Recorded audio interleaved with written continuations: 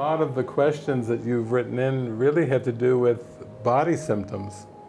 Like, okay, I read the Course, I study the Course, I still seem to have body symptoms, and I try to practice the Course the best I can, but it still seems like these body symptoms are a preoccupation. And there's such a preoccupation that I find myself, you say, I find myself praying, help me heal the body. Even though what Francis shared in the first night, Friday night, was the body suffers as the mask to hide what really suffers, which is the mind.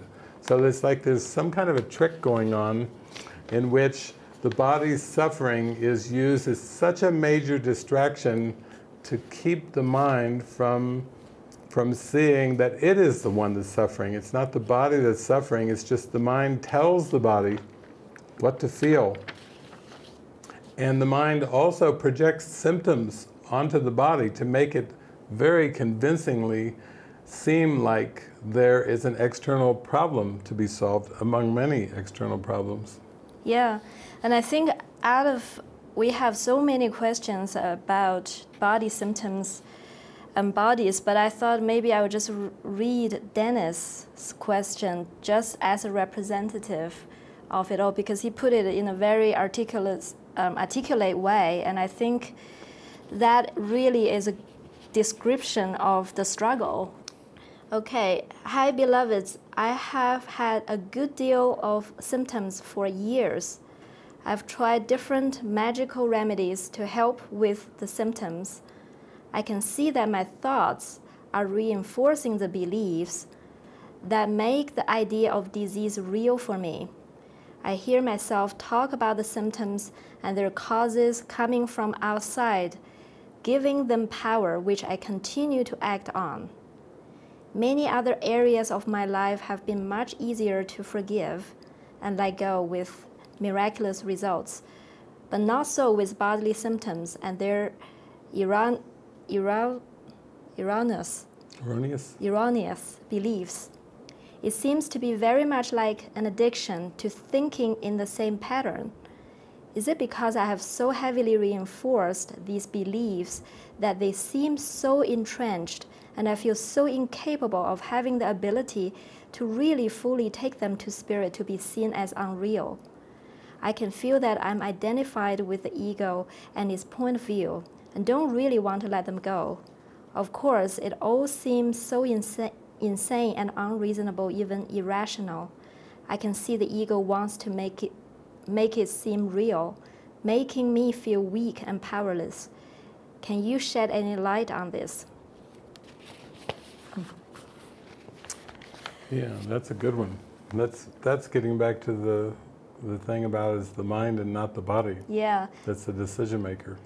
Yeah, that is actually, this morning, David was reading this part of the Course, and I thought, you know, that is such a beautiful way to have a, you know, an analogy or a visual. We can really have a parable of what is truly the body to the mind. You know, Jesus says the body is outside of you. You think it is surrounding you, surrounding the mind, but it's actually outside of you. So this is such a perfect analogy to get us to understand. Yeah, I read it during the Mr. Nobody movie, but it's so good. I can just read part of it again. And Jesus is making the analogy of children who play with toys. And of course, children play with toys to be entertained. And when children are playing with toys, they can be really mesmerized by this play. You know, they're not paying attention to what's going on. They're kind of like in a world of their own with their dolls. And they're playing as if they're grown-ups, or as if they're telling the dolls what to say to each other and what to do. And basically, Jesus says, you do but dream, and idols are the toys you dream you play with. Who has need of toys but children? They pretend they rule the world and give their toys the power to move about and talk and think and feel and speak for them. Yet everything their toys appear to do is in the minds of those who play with them.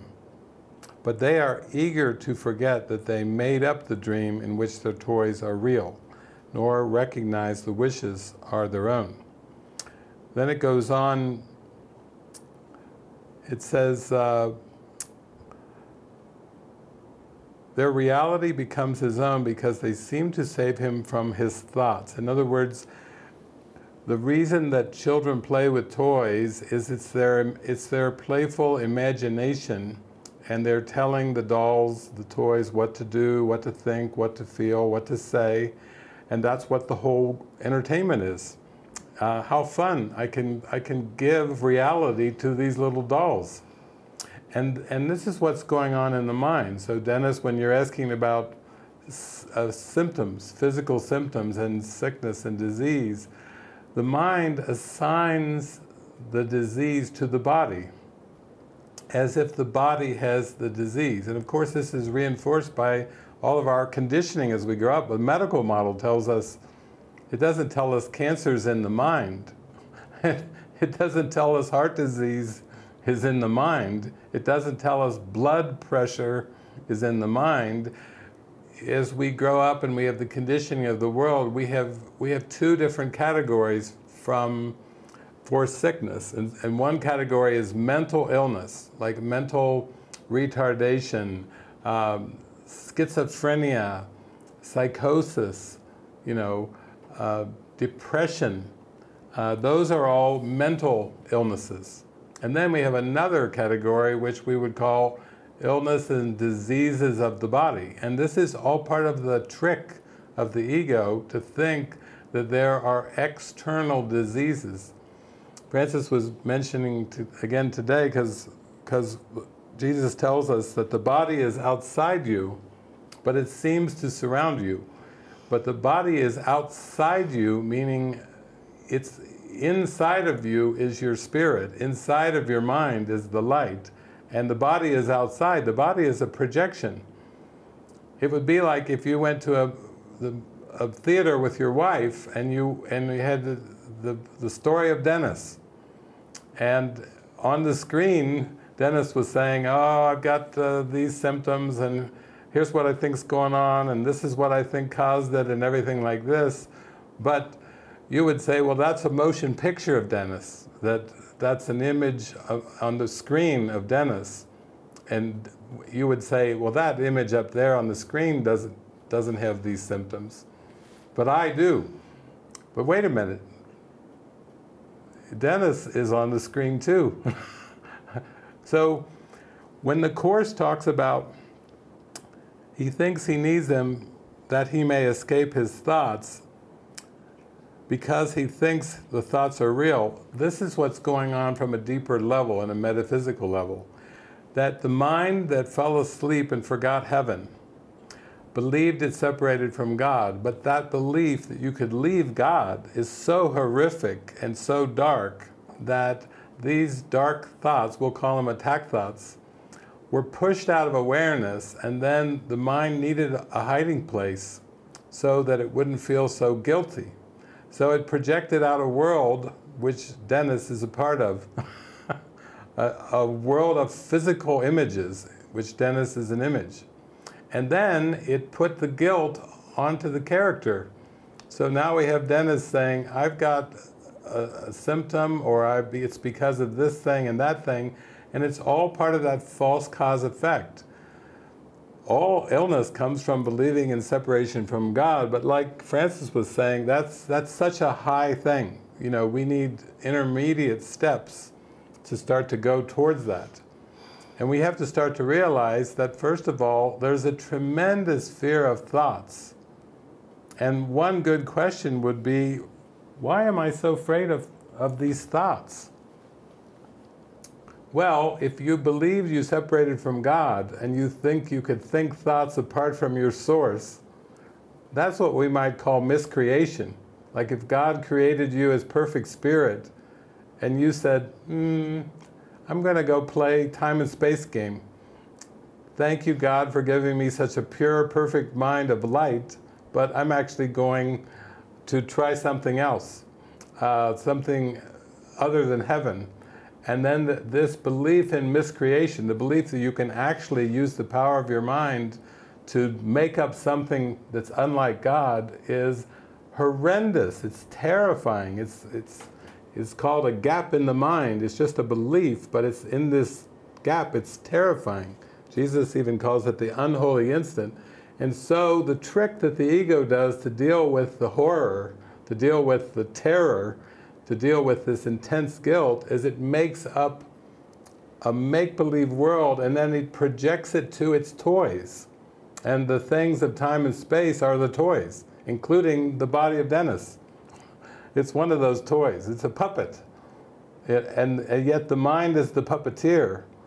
And so this is why when people say, I read it in the Course that it's my thoughts is where I need the healing. But on a practical, day-to-day basis, what you're saying in your question is, wow, I'm pretty attracted to searching for not only the symptoms, but the causes in the world for the symptoms. It's almost like a game that's become so entertaining, like a child who's playing with the dentist doll, and the child is having so much fun playing the game with the dentist doll that it doesn't want to listen to, it's too entertained. It doesn't want to go and look at the mind. That seems too intense. So it's more fun, seemingly, to play the dentist game and look for the external causes for these symptoms than it is to forgive. It's a mesmerism where the game seems so enticing and so attractive that forgiveness seems like, oh, that's too much. That's too much. To look in my mind for every scrap of guilt and fear and hand it over to the light, it seems to the ego much more fun to play the game. And this is why a lot of the questions, I think we counted maybe 7 or 8 questions, were really along the line of your question, Dennis, is that you're seeing these symptoms and you can follow the Course teachings intellectually. But in terms of practical application, you're having too much fun with playing this game. You're playing like Sherlock Holmes. You need a Sherlock Holmes hat on there at looking at these symptoms and what are all the possible causes in the world. You know, so now you're actually coming to the point where you have to start to question, is this game really fun? There's a time where children's toys should be put aside. Remember how the adults said, like, okay, now you're old enough that you shouldn't be playing with dolls all day. You know what they say? You're an adult, so there's a point where childhood play with the toys needs to stop. And that's really that's kind of the same boat that all Course in Miracles students and teachers are in. Everybody's in the same boat. Actually, Jesus says that it's time. There is a time that the child needs to grow up and let go of their toys. It's his way of saying to us, let's come on, let go of playing with the symbols that has no meaning, and do not give them more meaning than they have, but come back to the mind. It is time for that, and that is what Jesus is basically saying. And another thing is with the body symptoms, it's like sickness is almost, it's not the causation of anything. It is the effect or the reflection of the mind still. The byproduct. The byproduct. The symptom is a byproduct. If the symptoms are byproducts, then what we're going for cannot be those symptoms. We have to go to where the real cause is. So when we're talking about healing, Jesus says that healing and atonement are identical.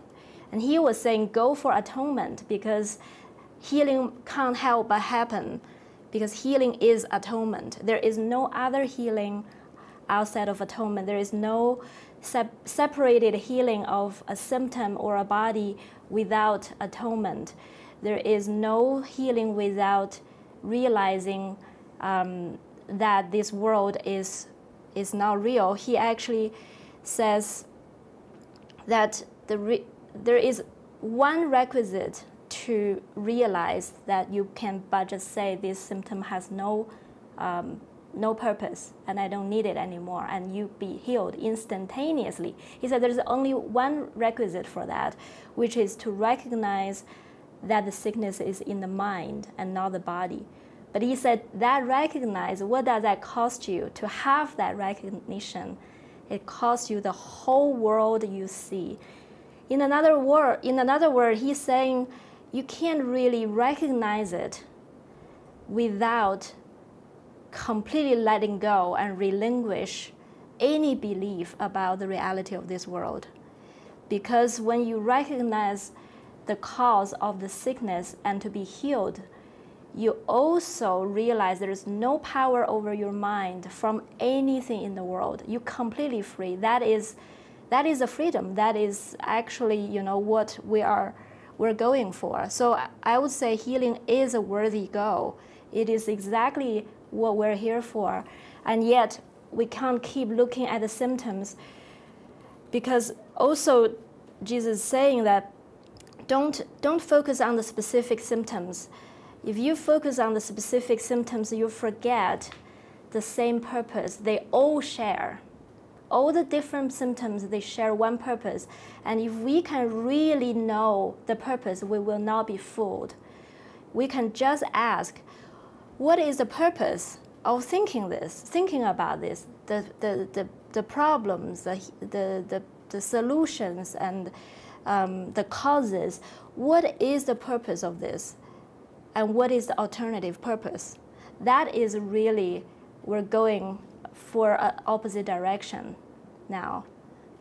Yeah, and Dennis, you're not a medical doctor, but you love the game of looking for external causes. And imagine, let's say you were a medical doctor. Let's say you had 10 years of training as a medical doctor. We actually have people that work with us on a daily basis, like our friend Seema from the New England area. She's a medical doctor, and now she's been following our teachings. She's been following the course. She's becoming more of a Mary Magdalene channeler and an intuitive. She's just on her journey of awakening. But after 10, we'll say 8 to 10 years of medical training, what is medical training except to investigate all the causes that can happen to a body, to a brain, to all the systems of the body, the cardiovascular system, the blood, the cells. And let's say you learn from 8 to 10 years of all the causes that can happen to a body. And now she's got to forget them all. And let's say she learned 25,000 causes that could happen to a body. That's probably a low estimate. There's probably a lot more. If you're a medical doctor, you need more than that, but it's a lot more. And then Jesus says in the Course, he says, of all the causes you ascribed to these symptoms, the one thing you didn't see is your guilt, the guilt in your mind. I talk about the dream that you dream in secret, this unconscious mind that Carl Jung talked about, called it the shadow. Jesus is saying all the symptoms are selected by the mind and projected onto the body. And it's all coming from guilt. In fact, I have a friend right now who, Alan Dalit, who's studied the Course for like 30 years, and I always joke about his email signature. His email signature is seriousness causes reincarnation. Seriousness causes reincarnation. Remember, Jesus says, you remember not to laugh at this belief in separation. You had your chance, but you took it serious. And now the world you perceive are the consequences of instead of laughing at the belief in separation, and the belief you could separate from God, you took it serious, and now there seems to be a lot of serious effects called history, and wars and diseases and plagues and everything that God didn't create, God doesn't even know about, but in mind, it seems like a pretty dark dream.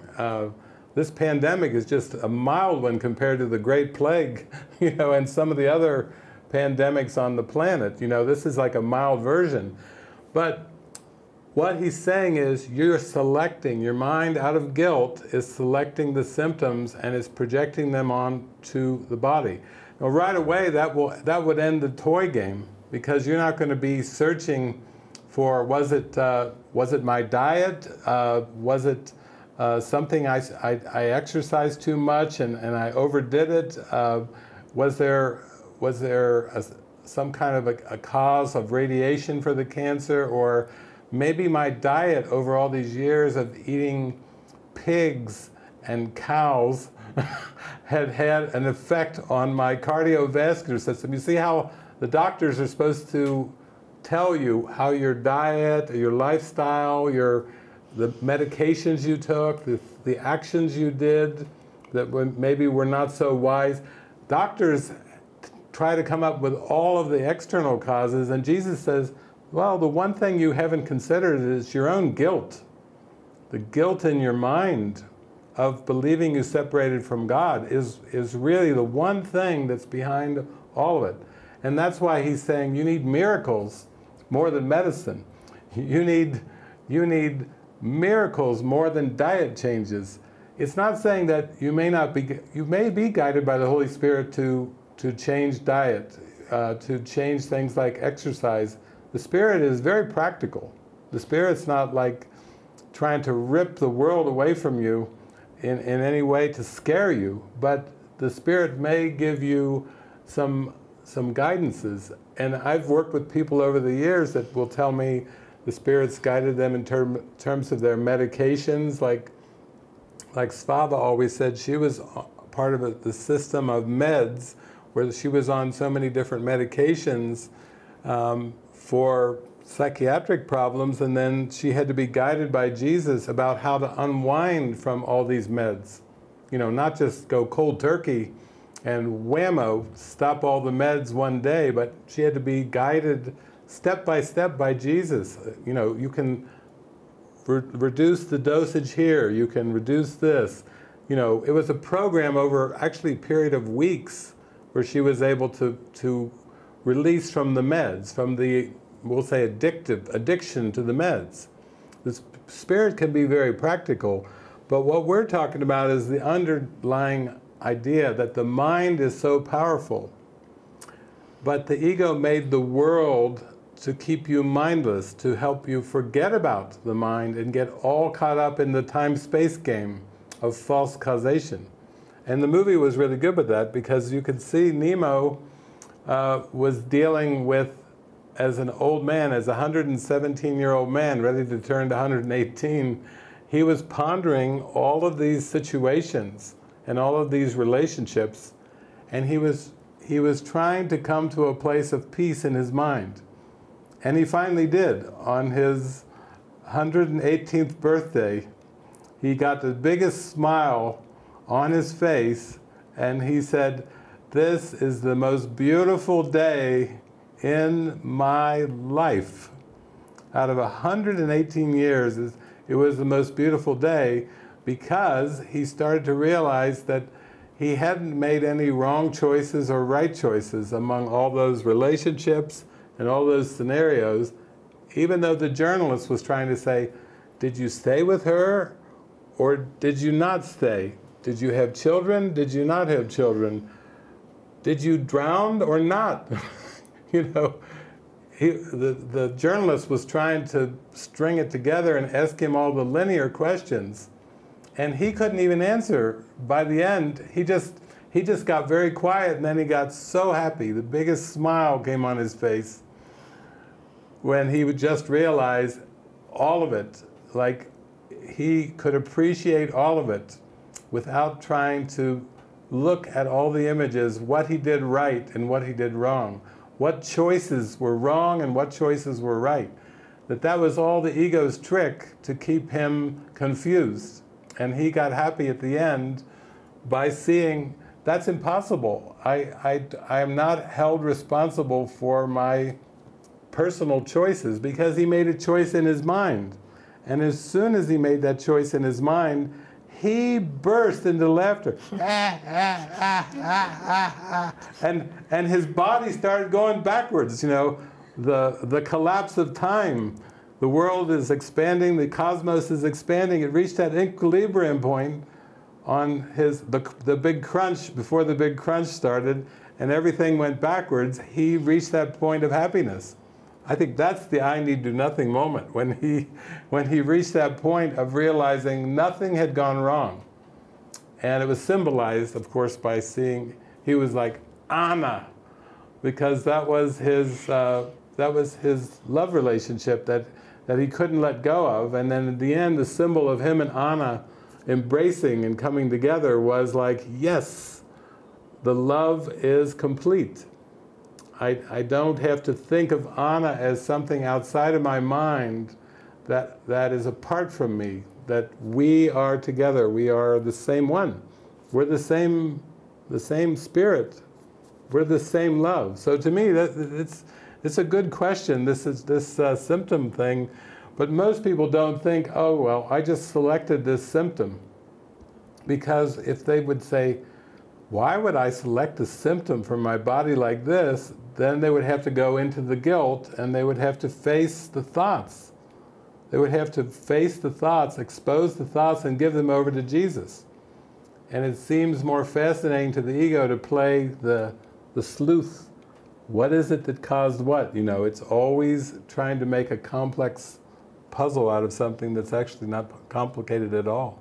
Yeah, and I actually also like that you refer to it, Dennis, as an addiction, because it's almost like the mind is addicted to think this way, to search for solutions outside. So if that is the surfacey addiction, thinking the mind direction goes this way, then what is the alternative except that, you know, normally when addicts are trying to recover, they go to a rehab center to allow themselves be taken, be healed, be guided. They don't rely on their own willpower necessarily or their own decision making. So in a way, the alternative of that is trying to give this decision making power to the spirit. Like David was talking yesterday, that decision, the spirit is coming from outside of time space, and time space is this big addiction that, you know, the byproduct of the time space is the symptoms. So the decision comes from outside of time space, and the form, the specific form, are just reflections. But really for us, we're not choosing the specific forms, but not giving them power. What we're choosing is the spirit constantly. We're choosing the spirit. And as a reflection of it, we are following what he was pointing us to do, say, go there, because you don't want to rely on your own judgment of time and space. So in that way, we're really just making this one choice. Choose the spirit, choose the purpose of waking up, choose to do whatever the spirit led us to do, to choose miracle as the flip side of how to heal ourselves. And the miracles you cannot choose by yourself either. You cannot direct miracles, but to choose, let this completely be guided. And I think that is really the opposite, the solution to the addiction. Yeah. The guidance. It's the guidance. And you know, the best thing about it is Jesus knows our minds so well. He knows us like the back of our hand. He knows us so well that he knows what we can handle. He knows what we can do. He knows how ready we are. And for example, if we're talking about the mind and becoming mindless and getting all distracted by time and space, let's just say that anyone who goes into spiritual healing realizes they have to get in touch with the power of their mind. They have to get in touch with their thoughts. Even if they've avoided that for years or decades, at some point, everybody has to come back and to get in touch with their mind. Like, for example, I know some people and they say, I finally realized that I needed to face my thoughts. Even though I distracted away through all types of drugs, addictions, and I use all kinds of things, distractions in the world, but I finally realized I had to face my thoughts. So they tell me, I say, well, what did you do? They say, well, I signed up for a Vipassana retreat. And I said, well, tell me about it. Well, there's a lot of rules. You can't talk to anybody. You're not allowed to look people in the eye. You have to just sit. I said, how long? Oh, for 13 hours a day. 13 hours a day. You have to sit for 13 hours a day. You can get up if you have to go to the bathroom. You can't look at people. You can't talk. And you have to do this for how many weeks? I think 10 days minimum. 10 days minimum. That's like that's the baby, the preschoolers, the 10 days of 13 hours a day sitting and no looking at anybody, no talking to anybody. Now, will that help you face your thoughts? Oh yeah. You start to sit there, you have a little discomfort in your back, a little stiffness or whatever. You'll be aware of your stiff back thoughts.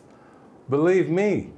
It's like right there. You see what I mean? For most people, that's like pretty extreme, like minimum of 10 days.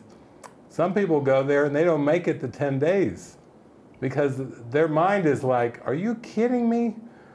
To sit for 10 days, for 13 hours a day in stillness, and they've actually gone into prisons. We have a movie, Dharma Brothers, right, where they took Vipassana into prisons, and they had these prisoners sitting there on mats for huge, long stretches of time. That was a program that was invited into the prison. And what I'm using this example for, that's just an extreme example. Now, Jesus knows your mind, Dennis, so he's like, he knows the games that the ego's been playing. He knows, you had a little co-living experience. You're there in your house with your wife right now. Jesus is right with you both. He's like saying, I'm still here. We've got to still face these thoughts and these beliefs, because as long as you feel guilty, even unconsciously guilty, then you will experience discomfort in the dream world. That makes sense. Guilt and discomfort are really the same. One's projected, so it seems to be involving the body, and the other's in the mind, which is where the source is. The guilt in the mind is the source of all illness. The guilt in the mind is the source of all sickness, all discomfort, even emotional discomfort, irritations, annoyances, anger, depression, rage, doesn't even matter the degree or the direction of the upset, it's all coming from guilt in the mind. And yet, now, at this stage of your life, you are saying to Jesus, I'm ready. I maybe not ready for Vipassana. I maybe am not going off on a 25-day Vipassana retreat. You know, I'd rather have my wife and my dog to do this mind training, Jesus, if you don't mind. And Jesus is like, yeah, that's okay. That's great. I can work with that. You see how Jesus always is working with our mind. He's not working with our bodies. And the Holy Spirit doesn't really work with our bodies because they're projections. It would be like going to a movie theater and one of the characters on the screen says, I'm having these body symptoms. And you get up out of your chair in the theater and you walk up to the big screen in the theater and you start to tap the screen, going, oh, poor baby, I'm here to help you. You know, you wouldn't do that to a character on a screen of a motion picture because the shadows are coming from the projector, inside the projector from the film. Or we'll say modern day digital. It's coming from the digital projector. It's not coming from the screen. And that's the same analogy that Jesus uses with us with our mind and the screen of the world. He's saying the problem is not on the screen, but the problem is always in your mind, and it always, without exception, arises from guilt. of believing you're something that you're not. You're the Christ. You literally are the Christ, a perfect, perfect child of God, and yet when that's forgotten, the amnesia, like in the movie yesterday, he didn't get the angels to do the thing on his lip, so he remembered the past and the future. He was even telling his mother, I see the future. I know the future, mother. No, you don't. The mother said, no, you don't. Yes, I do. No, you don't. I do. That's just deja vu. Everybody has that sometime. You know, she tried to explain it away, but clearly Nemo was seeing all kinds of things before his father had that thing happen with the car and the car hitting the mother. He saw it in his bedroom. He literally knew things before they would seem to happen, but his mother couldn't handle that. And then later on, when he was having dinner with her mother and her mother's date, she's like, behave yourself, don't say anything strange or weird. And then Nemo says, you're going to die in a car accident, where it explains it very vividly of a train hitting the car as the car he's unaware of the train coming. You're going to die. It wasn't like on a Sunday. And he explained the death. And then the mother was really upset, like, talk about a way to ruin a date. To have your teenage son forecasting a prophecy of your date's death.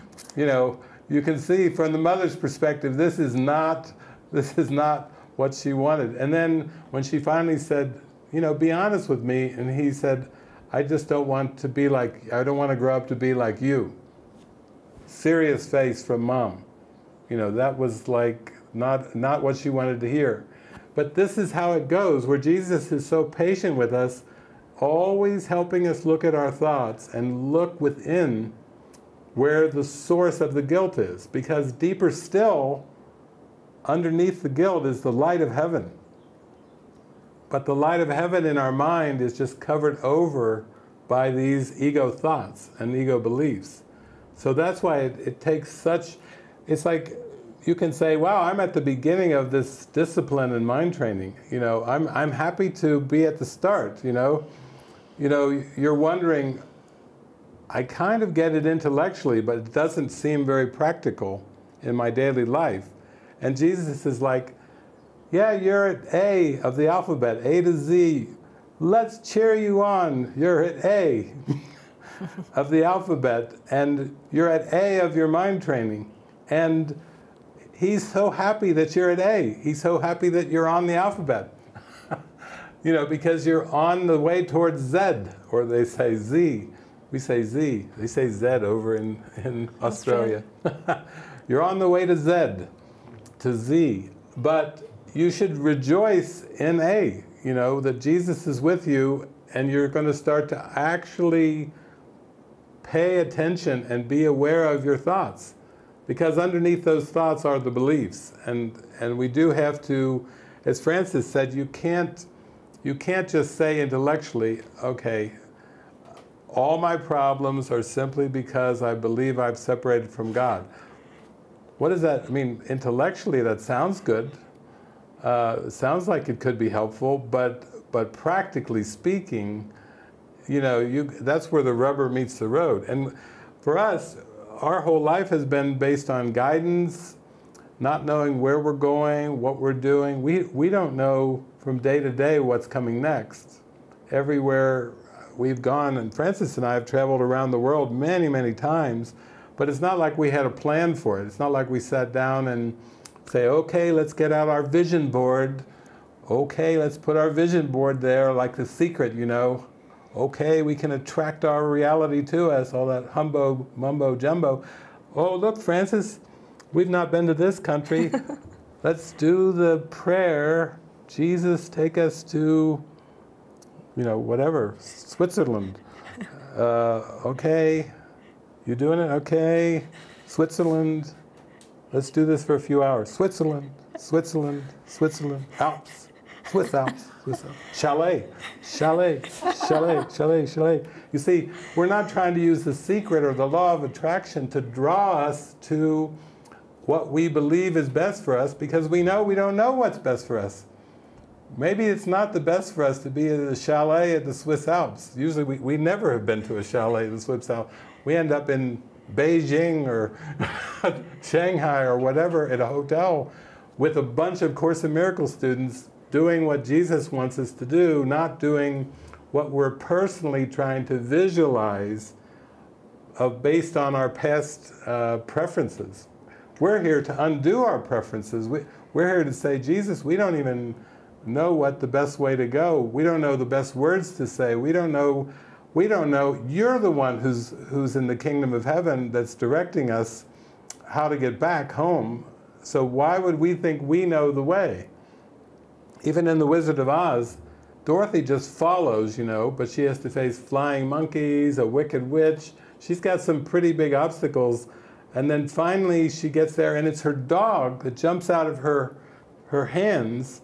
Toto jumps out of her hands, runs over and pulls the curtain on the wizard, who's behind this whole trick, pretending he's this powerful Oz when it's just this frightened man. But the dog, with the dog's mouth, pulls the curtain. That's kind of what the same boat that we're all in. We have to trust Jesus and the Holy Spirit to pull the curtain on the wizard, you know, and show us this frightened little puff of nothingness called ego is trying to scare us, like the wizard was, to scare us and to make us afraid, when really Jesus is saying, no, God's not like that at all.